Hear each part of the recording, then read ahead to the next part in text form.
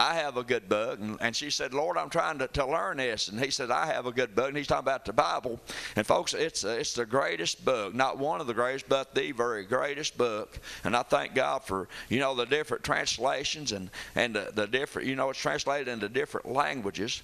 And I thank God for the King James Version and things. And I study after it and read after it and pray after it. And also the day, studying after it. It says, when we're spiritually weak, we make bad decisions. How many times have we been away from God and we make decisions that cost us? It cost us an arm and a leg. A little story about Adam and Eve said, Adam said, I'm going to make you a woman, it's going to cost you. And he said, it's going to cost you. It's going to cost you a lot. I mean, it's going to cost you everything. He said, what can I... He says, it's going to cost you an arm and a leg. There it is. It's going to cost you an arm and a leg. And he says, what can I get for a rib? But but folks, when we are spiritually weak, we make bad decisions. Have we been pleasing to God this week? Do we know that He hears us when we pray? To me, I'm used to getting my prayers answered. There's people that pray and pray and pray, and they just never seem to get an answer. But I'm here to declare today that God answers every prayer. It's yes, no, maybe, and wait.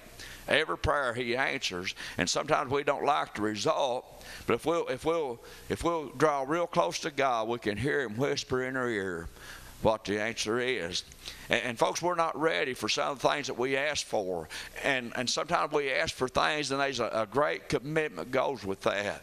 Sometimes we'll maybe want bigger houses or faster cars or prettier cars, but then there's a payment that comes with that, and that means that we may have to work overtime, might have to miss the house of God to make payments. And folks, would that be God's will for your life? God wants you to be in His house every opportunity, every chance. And if we'll be in His house, if we put God first, He says put Him first, and everything we have need of shall be added unto us. So it's important that we seek Him first. The little word separation. The enemy tries to get us off to ourselves. It says Jesus sent the disciples out 2 by 2. Hardly ever will 2 be down at the same time. I don't know the times that Tina has lifted me up. I mean, Ted, they've been things I've went through and devils I've fought, and if I hadn't had somebody there, then I might not be here today. So, it's important that we walk together. It's important, as the evangelist, me and Brother Mike Ferguson and Jimmy Smith, preaching this tent revival, we were walking together in harmony, and God has done great things. And also we had some teamwork, some of the singers and different ones coming in. But folks, if it said one can chase 1,000, 2 can put 10,000 afloat, and 3, it's until, chase 1,000,000. But it's important that we walk together. It's important that there be a harmony among us. And one can do great things, but just think how much 2 can and 3 can.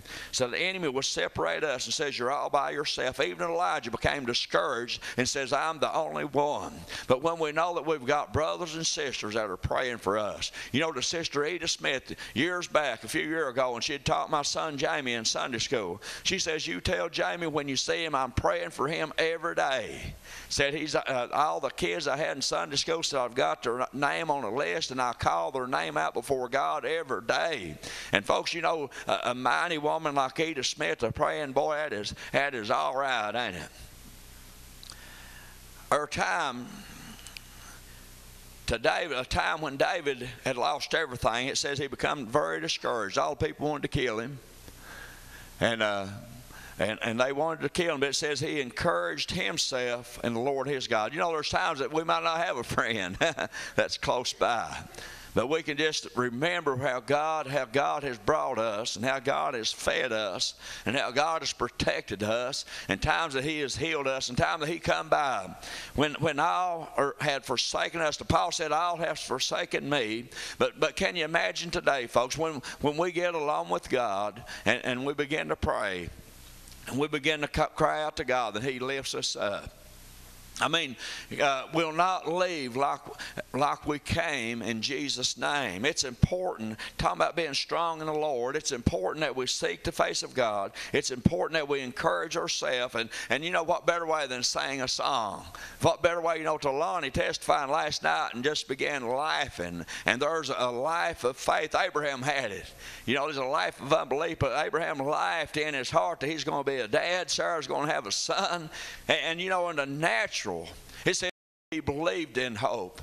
Against all, every natural reason, he believed in Almighty God that he would do what he said he would do. And he began to laugh. And folks, we need to laugh every now and then if we have to tell ourselves funny stuff. Laughter doeth good like a medicine. And I thank God for the ability to laugh, the confidence to laugh, even when the storms of life are raging. That little song, when the storms of life are raging, stand by me. When the storms of life are raging, stand by me. When I've done the best I can, friends don't understand. The storms of life are raging, stand by me. To David, when he encouraged himself, then God restored all that he had lost. A little lady the other day, God gave a word that he would restore all that the enemy had taken away. Folks, can you imagine in my life the things that the enemy had stolen and took and held captive, different things that God restored all and more. I've got more than I ever had, but it's because that I love God. God bless you in the Lord. Amen.